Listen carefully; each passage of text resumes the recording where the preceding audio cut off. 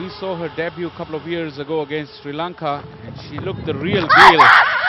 This was the googly turning the other way after bowling a couple of big leg spinners. This one was a slider, catching Stephanie Taylor, caught on the crease.